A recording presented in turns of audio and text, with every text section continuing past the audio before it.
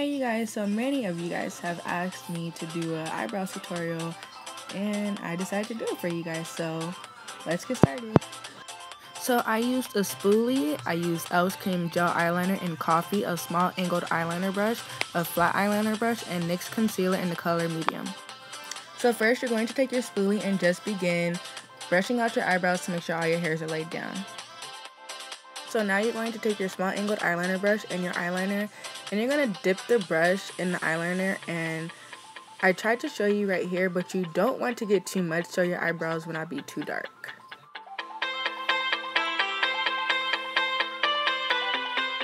So now you're going to take your eyeliner and begin applying it to your eyebrow. I like to start on the bottom first, just so I can get like an idea of how it's going to look. As you can see, I'm doing short and soft strokes, so my eyebrows will not be too harsh or be too dark.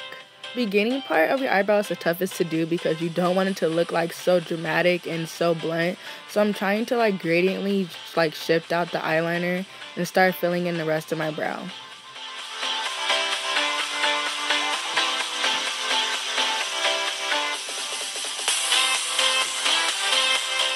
Eyebrows are still a little bit too light for me, so I'm going to take my eyeliner and just begin applying my eyeliner in the sections where it needs to be filled in more. By the way, please excuse my bra straps. I did not realize they were showing the whole time I was filming. I'm so sorry.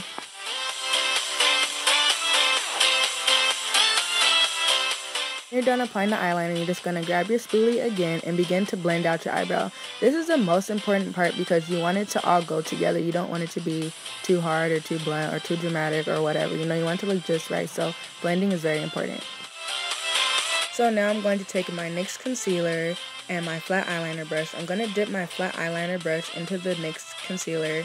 I don't want to put too much because then it's going to be too much concealer for me to clean up. This part is very crucial. You need to make sure you have a steady hand and go slow. You want to underline your eyebrow with the concealer to clean it up, but you want it to look very neat.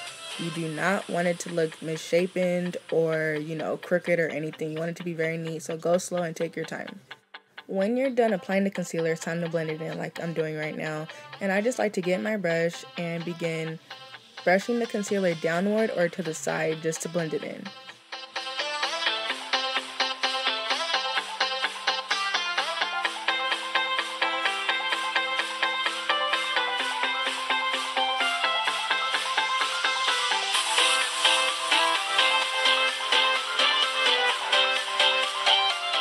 And also excuse the red dye on my fingers.